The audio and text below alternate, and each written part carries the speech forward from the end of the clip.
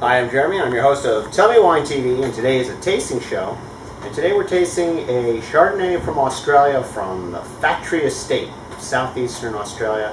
It's a $14 wine, and this Chardonnay is unoaked, which is kind of a popular thing these days. People say, I don't want a buttery, oaky wine, Chardonnay, and so they ask for unoaked Chardonnay. So it's aged in, fermented and aged in steel, and it's got a good cap. So, Australia is probably better known for its red wine, but I think white wine does just as well. It's a $14 unoaked Chardonnay, and here we go. A nice pale lemony yellow.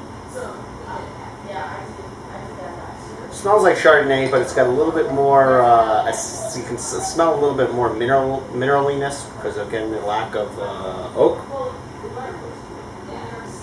Fairly subtle nose, nothing really jumping out of the glass, but Chardonnay fruit.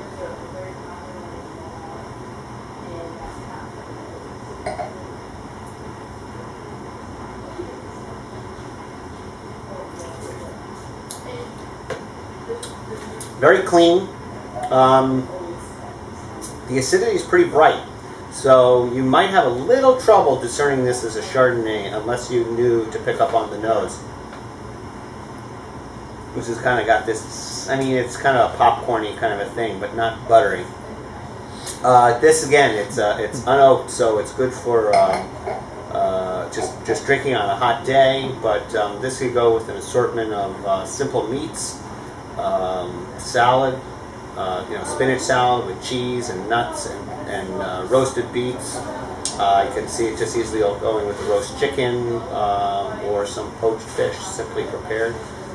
It's nice wine, $14.